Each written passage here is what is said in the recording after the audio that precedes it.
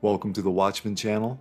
This channel is all about world news and Bible prophecy, pointing to the soon return of our Lord and Savior, Jesus Christ. I am asking that if you can, to please help to financially support this ministry. If you feel led to pledge any amount of money, it would be extremely helpful and greatly appreciated.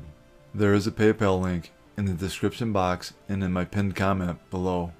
You can also donate using Cash App. My cash tag is $Watchman1963. Thank you all so much for your prayers and support. God bless. Luke 21:25. And there will be signs in the sun, in the moon, and in the stars, and on the earth distress of nations, with perplexity, the sea and the waves roaring. One of the many signs we are living in the last days right before the return of Jesus Christ is nations will be in a state of perplexity or uncertainty over what to do in a difficult situation. This is exactly what is happening in our world today. Outside of the Peruvian Congress, chants, stones and tear gas. Inside, the president they're protesting against gave the traditional Independence Day address after months of instability in the Latin American country. Dina Boluarte is in power because her predecessor, Pedro Castillo, was stripped of office after his attempt to dissolve Congress and rule by decree. But many want a new democratically elected leader, and her gone. There have been months of bitter, fatal protests. I come from the Puno region and we have more than 80 dead. But this murderous government doesn't listen. Dina Boluarte has taken the presidency by force. She doesn't represent us. She's killing our sons. Tensions were high on the streets of Lima Friday as protesters trying to reach Congress were pushed back and tear-gassed by police. It's a fresh outburst of demonstrations calling for President Dina Boluarte to resign. Anger is also mounting over the deaths of scores of protesters killed months ago in clashes with security forces. I have come to demand justice because I have massacred my son, who was only 18. She is leading the country to chaos, to an abyss. She does not respect human rights. She is trampling on them with authority, with the police. As well as the president's resignation, demonstrators want a new constitution, the dissolution of parliament and early elections. Congress, though, has rejected 3 proposals to hold a vote this year, with the parliament deeply divided. They came in their tens of thousands to Bangladeshi capital. Opposition leaders, activists and other groups, all demanding the resignation of the government. They say the last 2 elections were fraudulent. From our mass rally, we have one demand. That is, Sheikh Hasina's government must step down. It's not just the party members who are here. Mass people have also gathered. Many have come from different parts of the capital and the country to take part in this rally. That's despite a repeated crackdown by police. Hundreds of opposition activists and leaders have been detained since Tuesday. Despite intimidation and harassment from the police, taking risks of our lives, we have been able to gather here to demand our rights. Everyone is enraged as their rights and freedom have been curtailed under the government. The opposition here has held a number of rallies and road marches across the country and in the capital since beginning of the month. Many people are also angry at the government for failing to stop soaring energy and food prices. Supporters of the governing Awami League party also held a large rally in Dhaka on Friday, just a few kilometers from the opposition rally. The political climate here appears to be increasingly confrontational ahead of general elections later this year. For years, General Abdurrahman Chiani led a guard that protected Niger's President Mohamed Bazoum. He's now unseated him and replaced him. The self-appointed leader has dissolved Niger's constitution. In an exclusive interview with Al Jazeera, a presidential advisor says Chiani is jeopardizing more than politics. So far, blood has not been shed, but the statements of the coup leader are dangerous and can aggravate the situation. More will begin to question the legality of recruiting hundreds of soldiers. This may lead to an outbreak of an ethnic conflict. The people of Niger reject the military coup and mostly support President Mohamed Bazoum. Supporters of General Chiani warn any foreign military intervention will lead to chaos. The international community says it's here for us. We don't want them here. We don't want its moral lessons. It's no longer credible in the eyes of Africans. Tiani's self-appointment came after chaos and demonstrations gripped the capital Niamey after Wednesday's coup. Crowds set fire to cars and buildings near the headquarters of Bazoum's party. 2 years into his presidency, demonstrators say the deposed president didn't do enough. Many Western allies disagree. They insist Niger needs military support from the US and France to fight the expansion of armed groups linked to Al-Qaeda and ISIL. Niger may have a new leader, but its political uncertainty still looms across the West African region.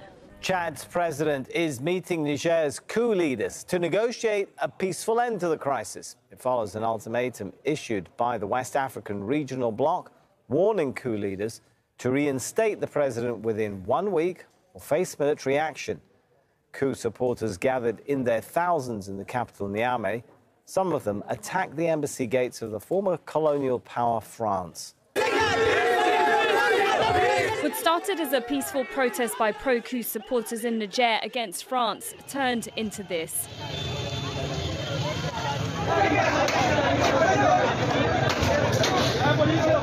They came out in their thousands in the capital, and some tried to break into the French embassy. Chanting "Down with France," their message to the former colonial power was clear: to not meddle in Niger's affairs.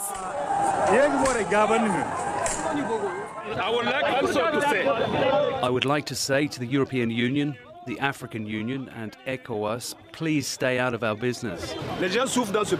The people are suffering in this country. We shouldn't be living like this. We're coming out to support the forces because they're here to bring us balance. After Wednesday's coup, the head of the Presidential Guards Unit, General Abdurrahman Chiani, declared himself Niger's new leader. But France, an ally of ousted President Mohamed Bazoum, has condemned the takeover, along with the EU and the West African regional bloc. ECOWAS leaders have gathered in neighbouring Nigeria for an emergency summit. The bloc has called for the immediate reinstatement of President Bazoum. I believe that all means will be used, if necessary, to restore constitutional order in Niger. But ideally, everything should happen in peace and harmony. For their part, the coup leaders say they took power because of the lack of security, economic troubles and corruption. And they are warning against what they say is an imminent threat of military intervention by ECOWAS forces. The objective of this meeting is to agree a plan of aggression against Niger through an imminent military intervention in Niamey in collaboration with African nations, not members of the organization and certain Western countries. The EU and France have already suspended security cooperation and financial aid to Niger, with France warning that any attack on its nationals will have consequences. At least 40 people were killed and more than 100 wounded after a powerful bomb exploded at a political rally in northwestern Pakistan. The explosion on the outskirts of Kar, the capital of the Bajour district, ripped through a crowd of supporters of hardline cleric and political leader Maulana Fazlur Rahman. Many of the wounded were taken to the city's main hospital, with some of the injuries described as critical. No one immediately claimed responsibility for the attack, but the Islamic State group operates across the border in Afghanistan. The Kukis in Manipur state are taking up arms. Improvised weapons manufactured for a makeshift militia. Members of this mostly Christian minority group are standing guard. They fear more attacks from the Meitei, the predominantly Hindu group that has them greatly outnumbered. When they attack us, we fire. Not far away, Meitei are also taking up weapons. Their villages have also been attacked. They blame the Kukis. Women are among those keeping watch at this roadblock.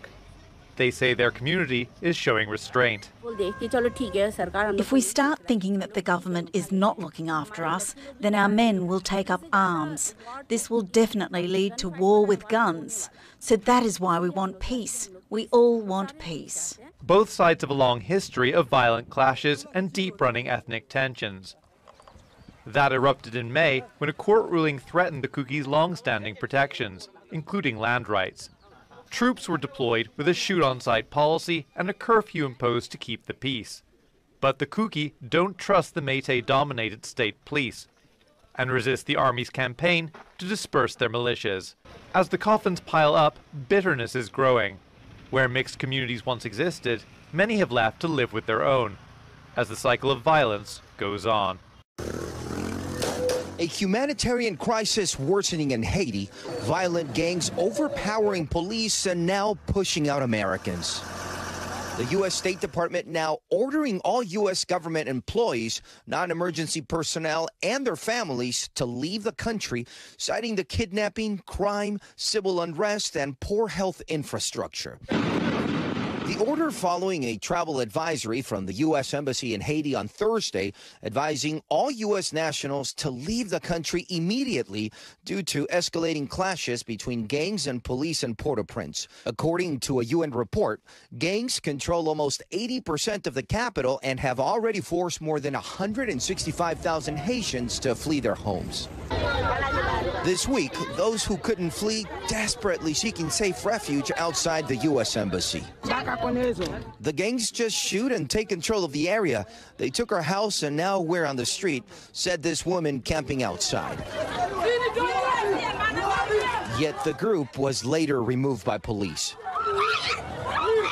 The Caribbean country has been in freefall since the assassination of President Jovenel Moïse 2 years ago, which left a state without an effective government. I've seen the situation for myself.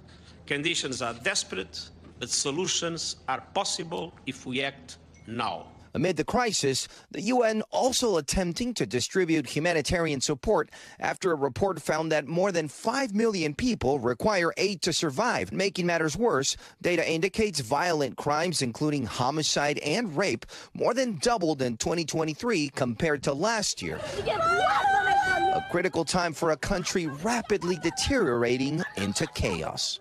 Is global chaos the new normal?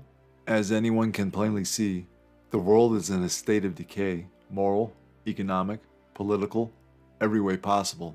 People are saying the world is out of control and looking for someone, anyone, to rescue the planet. Soon, very soon, a leader will appear on the horizon that appears to have all the answers, to calm the oceans, to bring peace to all the nations. His title will be the Antichrist, and he will be welcomed by millions of those on earth not taken with the rapture. Unfortunately, his true identity will be known soon to those left behind, that his true intentions are death, destruction, and control. So yes, global chaos is the new normal, until the Lord Jesus Christ comes at the end of the Antichrist's 7-year reign of terror and establishes true peace on earth. It seems like a good time for Satan to present the lawless one to the world. 2 Thessalonians 2, 7-12. For the mystery of lawlessness is already at work. Only he who now restrains will do so until he is taken out of the way. And then the lawless one will be revealed, whom the Lord will consume with the breath of his mouth and destroy with the brightness of his coming. The coming of the lawless one is according to the working of Satan, with all power, signs, and lying wonders, and with all unrighteous deception among those who perish, because they did not receive the love of the truth, that they might be saved. And for this reason, God will send them strong delusion, that they should believe the lie, that they all may be condemned who did not believe the truth, but had pleasure in unrighteousness. If you think this world is going to get better, or if you think there's going to be world peace, if you are waiting for utopia, then you will be disappointed big time, as we are hurtling toward Armageddon. The Bible says that there will appear a character on the world stage, an individual known as the man of lawlessness. He will make false promises of world peace, harmony, and hope. He will lull the world into believing in him, even worshiping him as their Messiah. But he will end up abusing humanity like they have never been tormented before. Christians know him as the Antichrist.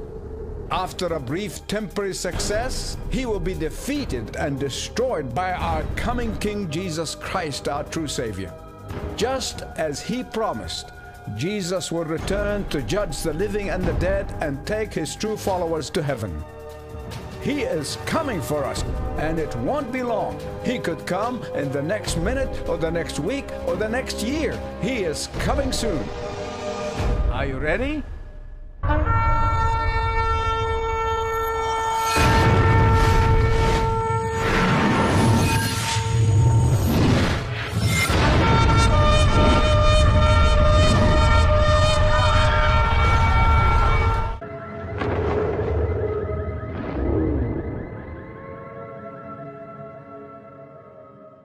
Matthew 24, 6 and 7. And you will hear of wars and rumors of wars. See that you are not troubled, for all these things must come to pass, but the end is not yet. For nation will rise against nation, and kingdom against kingdom. To word from the White House that it will help Taiwan counter China with a military aid package worth $345 million.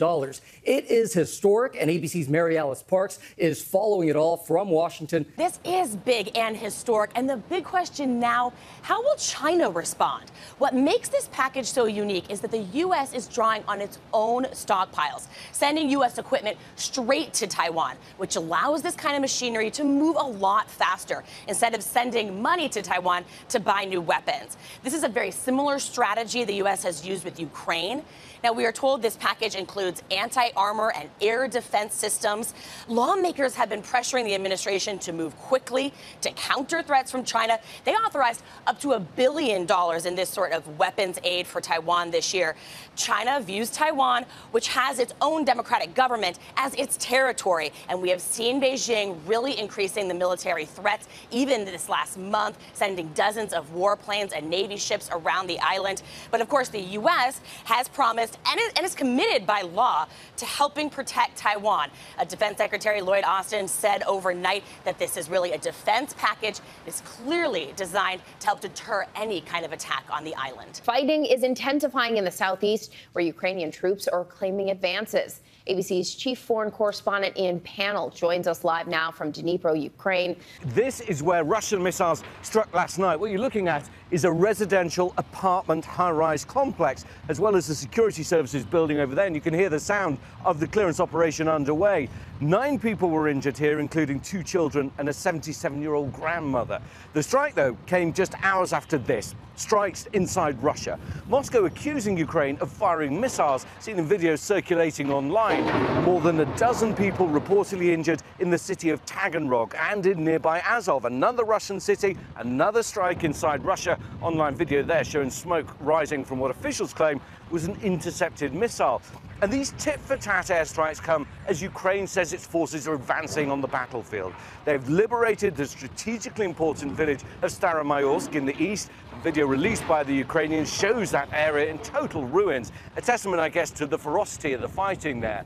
And in the south of the country, Ukraine stepping up its almost 2-month-old counteroffensive. And what they're trying to do is drive a wedge into the Russian front lines. But these advances come at a terrible price. Many soldiers losing their lives, and much Western-supplied equipment like tanks and American-made armored vehicles have been destroyed. I think with increased pressure on the battlefield, more attacks on the cities, what we're potentially at is the start of a new phase of this war. But the price in blood and treasure, Gio, is enormous. Those reports that China may have planted malicious software in key utility systems supplying U.S. military bases around the world. The possibility likely to increase recent tensions between Washington and Beijing. This morning, a new report from the New York Times saying the federal government is urgently trying to find cyber malware that could be catastrophic for U.S. infrastructure and military readiness. A National Security Council official telling ABC News in a statement, the Biden administration is working relentlessly to defend the United States from any disruptions to our critical infrastructure, including by coordinating interagency efforts to protect water systems, pipelines, rail and aviation systems, among others.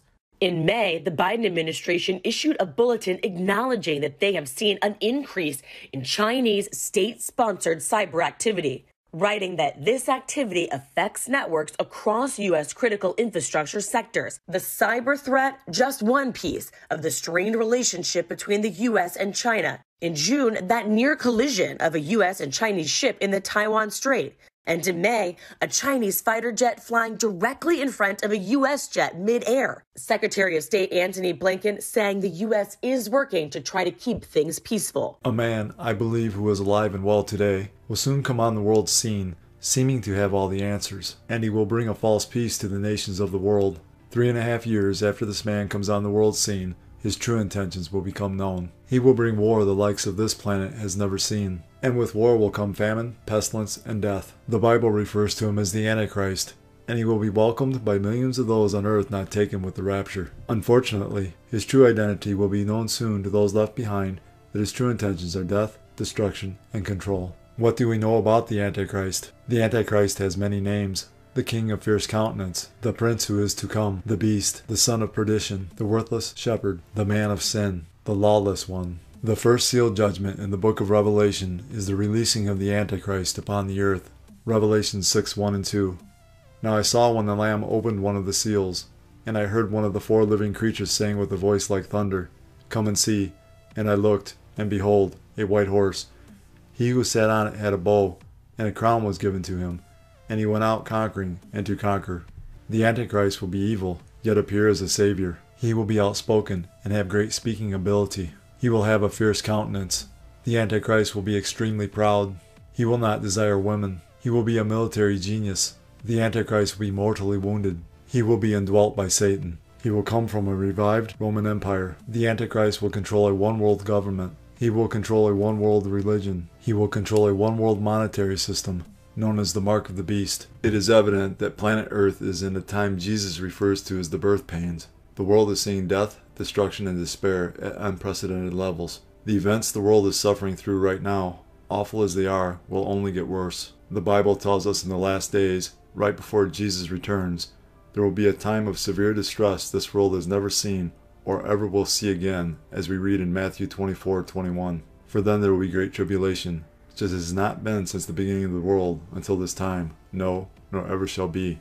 This time of distress Jesus is referring to is called the 7-year tribulation, in which the inhabitants of planet Earth who have rejected God and remain unrepentant in their sin will face his wrath. These terrible judgments are pictured as 7 seals opened, 7 trumpets blown, and 7 bowls poured out. The first 4 of the 7 seals are known as the 4 horsemen of the apocalypse. The book of Revelation tells us when Jesus breaks the first seal and the white horse rides, the Antichrist will be unleashed. When Jesus breaks the second seal and the red horse rides, war will be unleashed. When Jesus breaks the third seal and the black horse rides, famine will be unleashed. When Jesus breaks the 4th seal and the pale horse rides, death and Hades will be unleashed. The Bible tells us 25% of the population of the earth will be killed at this time, as we read in Revelation 6:8. So I looked, and behold, a pale horse, and the name of him who sat on it was Death, and Hades followed with him. And power was given to them over 1/4 of the earth, to kill with the sword, with hunger, with death, and by the beasts of the earth. The population of the world is roughly 8 billion, meaning 2 billion people will die during this time. The remaining 17 judgments of God include devastating earthquakes, cosmic disturbances, scorching heat, meteors, 100-pound hailstones, volcanic eruptions, loathsome sores on those who take the mark of the beast, the seas, rivers, and springs of water turn to blood, demons torturing mankind, and a 200 million strong demonic army who will kill another third of mankind, bringing the total to 4 billion. One day, Jesus is coming. You may be at church. You may be at work. You may be asleep. God grant that you will be ready when he makes his personal appearance. My God, what if his appearance occurs on a Sunday morning? My prophetic word to you this morning is get ready! Get ready!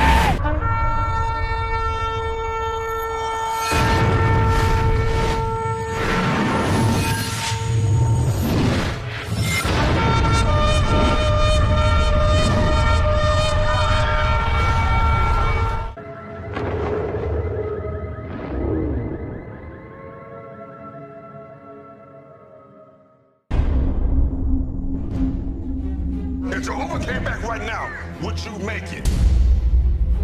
Hell is a real place, and I don't want you to go there. We've been reporting on the bizarre phenomenon that seems to be taking place not just in this country, but all over the world. Getting angry at God isn't going to solve anything. Don't but damn me, young lady. I done said you can see that boy when we get to church. This is not the way it's supposed to be. Breaking news. There appears to be a rash of catastrophic incidents taking place across the state. Lord, have we not prophesied in thy name? And in thy name have cast out devils?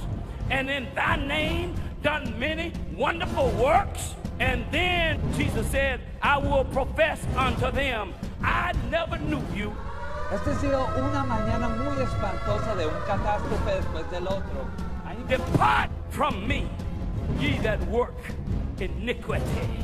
So robes and positions and titles and classifications and auxiliaries and departments and works and paying your tithe and paying your dues will not save you.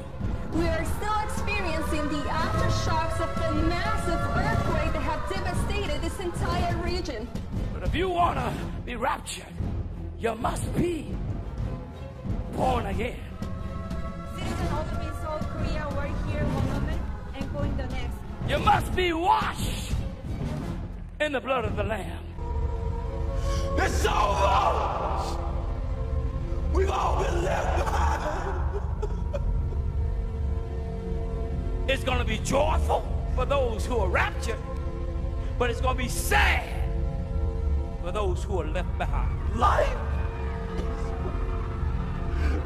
as we know it. You swore to me that you were going to get yourself together and start coming to church with me. Not today, okay? I'll go with you next Sunday. The signs of Jesus' soon return are so strong now, and the evidence is so clear, that any person willing to accept the truth can see that the end of the world, as we know it, is near. For God so loved the world, that he gave his only begotten Son, that whoever believes in him should not perish, but have everlasting life. For all have sinned, and fall short of the glory of God. But God demonstrates his own love toward us, in that while we were still sinners, Christ died for us. For the wages of sin is death, but the gift of God is eternal life in Christ Jesus our Lord. That if you confess with your mouth the Lord Jesus, and believe in your heart that God has raised him from the dead, you will be saved. These are the ABCs of salvation. A.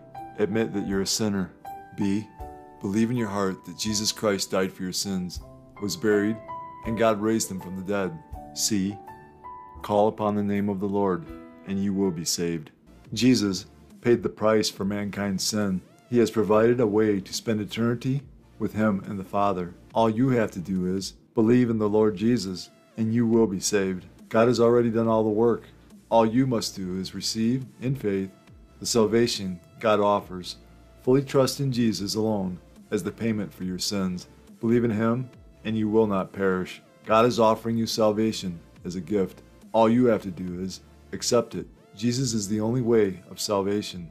That being said, we must repent of our sins. While repentance is not a work that earns salvation, repentance unto salvation does result in works. It is impossible to truly and fully change your mind without that causing a change in action.